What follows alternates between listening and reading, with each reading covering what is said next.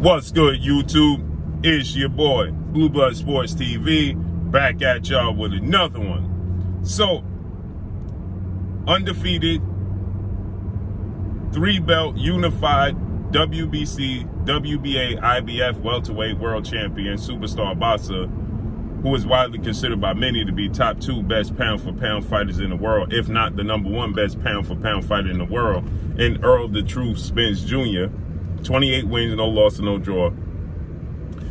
22 big wins by way of knockout, 32 years of age, 5'9.5" with a 72-inch arm reach, ahead of what is being perceived as the biggest fight in his career, against fellow undefeated 3-division world champion, former junior welterweight undisputed world champion, currently the reigning WBO, World Boxing Organization welterweight world champion, who is widely considered by many to be the #1 best pound-for-pound fighter in the world, and Terence Crawford. Terence Crawford is the WBO, World Boxing Organization welterweight world champion, 38 wins, no loss, and no draw, 29 big wins by way of knockout. He is 34 years of age, 5'8" with a 74-inch arm reach.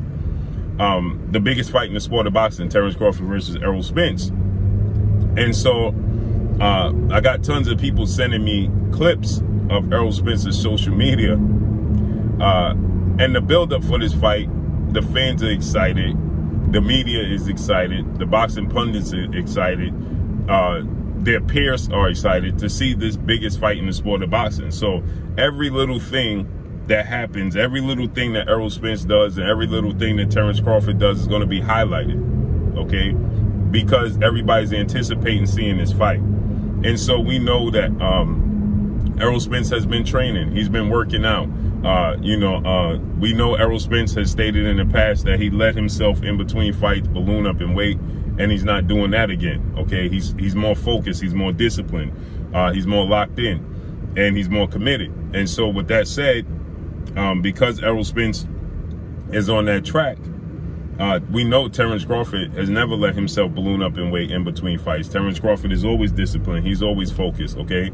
And so with that said, Terence Crawford, is not somebody you question his commitment in between fights. Errol Spence was, and Errol Spence admitted that. And so this newfound commitment from Errol Spence has gotten Errol Spence's fans overly excited, right? And so this past weekend, Errol Spence put up footage of Errol Spence at a wedding, at a close friend of his wedding, and tons of people have been sending me, this clip, and they saying, see, look, Errol Spence is focused. He ain't got that much food on his plate. This just shows you, this just a testament to how big this fight is, right?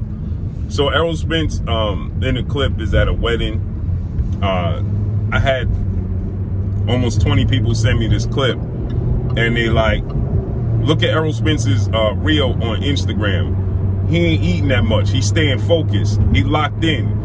He can't wait to fight Terence Crawford, right? So you can, he had a one chicken leg on the plate, as you can see in the thumbnail, one chicken leg on the plate, and what looks like he's staying focused, and he's not he's watching his portion size and watching what he's eating. And this got the fans to be excited, right? And they like, see, I told you, he's focused. Now, who knows what Errol Spence put on his plate at that point in time? He might have been picky, looking at the food and, hey, just one chicken leg, this the only thing I like. And, he clearly looks like he's looking, to see what he wants to eat. But the reason I'm making this video is not because of what Errol Spence is choosing to eat, or how much, the portion size, or his consciousness of what goes into his body at this current time. I'm making this video because of the magnitude of this fight, the importance of this fight that has fans watching every little single thing. Errol Spence had recently put up on his social media that he loves that the fans are excited about this fight, so excited that early in the morning they're debating as to who's going to win the fight before they even brush their teeth when they wake up in the morning. And he said, I love it, but brush your teeth before you start debating, right? It's so early in the morning. Well, Errol Spence has to keep in mind that there's fans that work overnight. They already up. There's some fans that ain't, you know, work early in the morning, so they already up, you know, but I understand what he was getting at. But it's just a testament to just how big and how important and how high in demand this fight is actually in. This fight is in very high demand, okay? And because this fight is in such high demand, you know, it just begs to how important this fight is to the fans and how important it is for them to get a deal done to make this fight happen, okay? That fans are actually looking at the portion size of the food that goes on a plate of Errol Spence at a wedding. We don't know what Errol Spence has put on his plate. You don't know if that was the second time or third time up to eat. And he's just like, listen, I just want a chicken, I ain't got no more room, right? We don't know. He may have had a full plate of lasagna, right? Rice, beans, and jerk chicken and everything else. Fish and everything. Or maybe he didn't. We don't know, right? But at the end of the day, we do know this, is that the fans are eager to get this fight. The fans are eager to see Terence Crawford and Errol Spence in the ring. We do know that, right? And because of that, you know, it's very important that a deal gets done to make this fight happen. That's how important it's very important that we see this fight come to fruition. It's very, very important that we see these guys come to an agreement, because all too often we had fights of this magnitude that should come to fruition and they don't come to fruition. And the reason they don't come to fruition is because of politics or money. The fans don't care about the money. They don't care about the politics because they are the consumer. So without the fan, there is no money. Without the fan, there is no sport. Without the fan, there is no demand. You understand? So the fan is the consumer and they just want what they want. And can you always give the fans exactly what they want? No. But you should attempt to give the fans what they want at least 2 to 3 times a year. That satisfies the fans. That can help put an end to the quote-unquote piracy within the sport of boxing when it comes to pay-per-views. Fans have grown tired of you telling them that they're going to eat steak and you giving them tuna fish with a blindfold on, and thinking that they can't taste and identify that they're eating tuna fish just simply because they have a blindfold on, because you're telling them they don't know what they see in the sport of boxing. They don't understand the sport of boxing. They don't understand what they're looking at. They don't know how it works. They don't know how it works to create a fight behind the scenes. They don't know how it is to negotiate. They don't know business.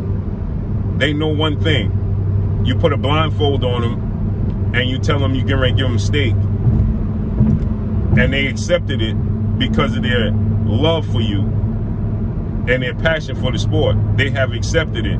But then they realize, okay, you're going to continue to feed me tuna fish and tell me a steak. No problem. Every time you turn around, every time you feed me, every time you put it in my mouth, I'm going to spit it out.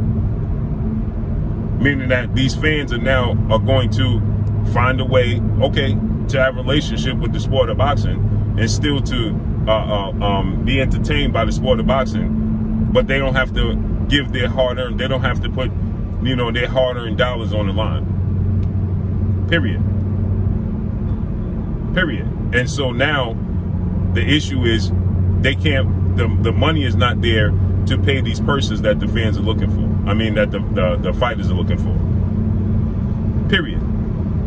So this just shows you just how much the fans are invested in the sport of boxing, just how much they're invested in this fight for undisputed.